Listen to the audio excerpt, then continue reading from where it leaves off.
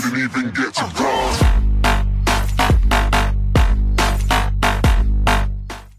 Hey guys, what's up? It's Killbolt. Now, I'm pretty sure a lot of you guys are having this problem where you guys are just stuck at this loading screen.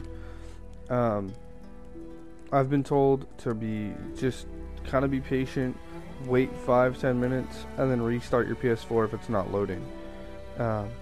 Just keep restarting the game, or keep fully restarting your PS4 until it works. I'm gonna do that, and I will tell you guys how many times it takes.